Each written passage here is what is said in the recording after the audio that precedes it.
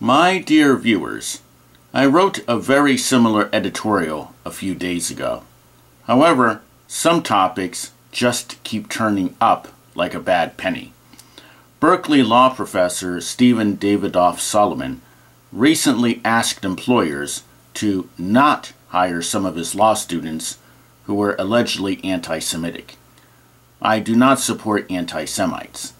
I could imagine myself driving over a bridge blocked by Nazis like the Blues Brothers. However, this is a constitutional republic. Hiring decisions should be based on ability, not politics.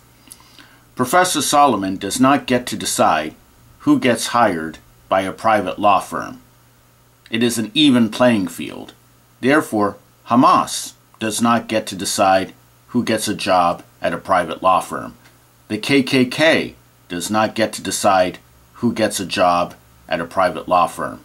The Proud Boys do not get to decide who gets a job at a private law firm. Professor Solomon's words have been transformed into newspaper articles. I suspect that these articles will be Xeroxed and spread at the next KKK or neo-Nazi rally. If someone thinks Hamas was wrong to attack civilians, by all means, write an editorial. However, do not give the anti-Semites what they regard as, quote, proof, end quote, that a single religion controls the American economy and media. Before closing, I tried to download a copy of Professor Solomon's article in the Wall Street Journal so I could show it in the background while I spoke. However, I was blocked from looking at the article because I am not a paid subscriber. Thank you. Please like and subscribe.